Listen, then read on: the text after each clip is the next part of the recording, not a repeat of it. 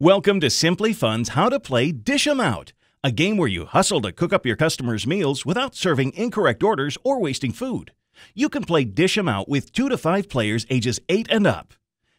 Dish 'em Out is good for developing planning skills, as players collect food tiles based on the customer order cards received while considering the varying cook times. Dish 'em Out also helps with strategy skills, as players take turns assigning customer order cards and make decisions based on the complexity and the associated point values. Each player chooses a diner board and places it in front of them. Sort and place the food tiles and penalty tokens into the slots in the kitchen caddy. Determine how many customer order cards you'll need based on the number of players. See chart and place the remaining cards back in the box. Shuffle the customer order deck. The first person to shout out what they ate for breakfast will deal first. Give them the chef's spoon and cards.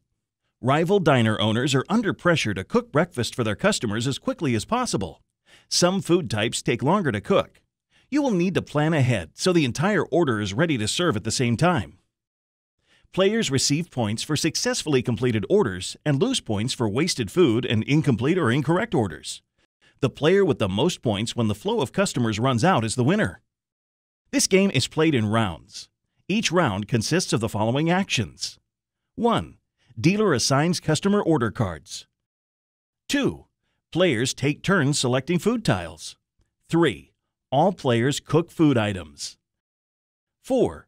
All players serve their customers, only if they're able to complete a full order. After all 4 actions are completed, the chef's spoon and the customer order deck are passed clockwise to the next player, and a new round begins. 1. Assigning customers. The player with the chef's spoon is the dealer for that round. The dealer draws customer order cards equal to the number of players. Then the dealer assigns 1 customer order to each player, including themselves.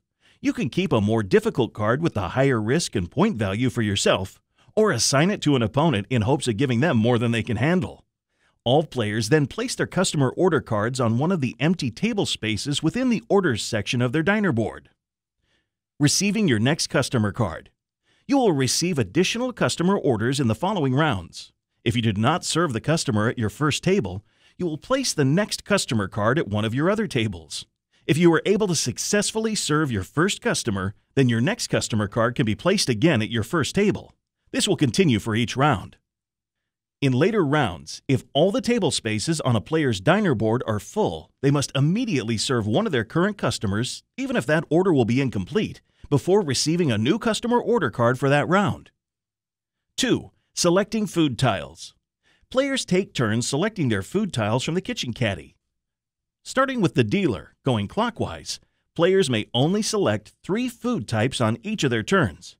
You may take up to a total of 7 food tiles, but only of 3 ingredient types. If your customer order has more than 3 food types, you will not be able to complete the order on this turn. Look at the cook times for each of the ingredients to help determine which items to choose when. Some items take longer than others to cook. The food tiles are then placed in a stack on the prep column of your diner board. 3. Cooking food. After all players have selected their food tiles, the dealer announces, "Cook time!" All players at the same time begin to slide their tiles from the prep column to the right on their kitchen boards. After the first round of the game, players will have additional food tiles on other columns. These items will also slide 1 column over to the right. We recommend starting with the top row and working your way down, moving all the food tiles on your diner board 1 space to the right. Some food types don't need to stop in each column. When a tile reaches a space with an arrow, slide it across until it reaches the column indicated. Once food items reach the ready-to-serve spaces, they can be used to serve any combination of orders. Note that some food items can remain in the ready-to-serve area for up to 3 rounds, while others only have 2 rounds before they must be served or go into the trash.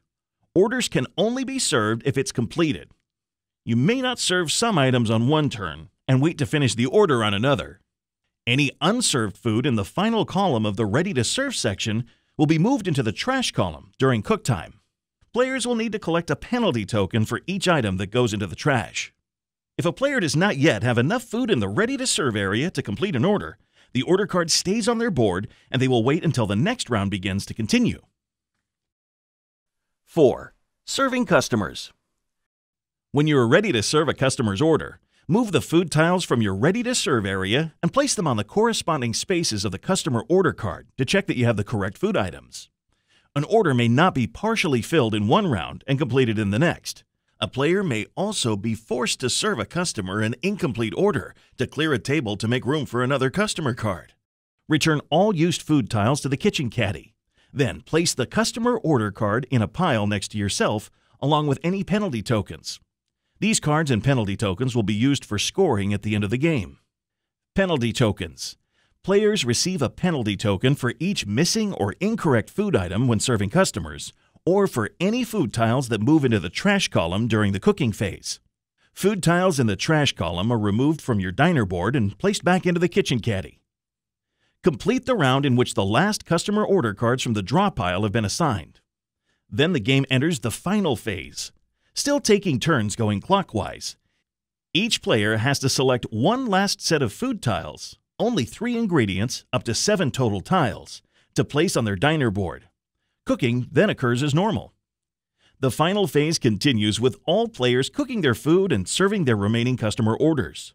The game ends once all cards are removed and all food tiles have been served or moved into the trash column. Players total the scores from their served customer order cards and subtract any penalty tokens received to determine their final scores. The players with the most points wins. In the case of a tie, the player with the fewest penalty tokens wins. If there is still a tie, the player with the 5 highest point customer order cards wins. Manage your customer orders and quickly dish them out to make your diner rank best among your competitors.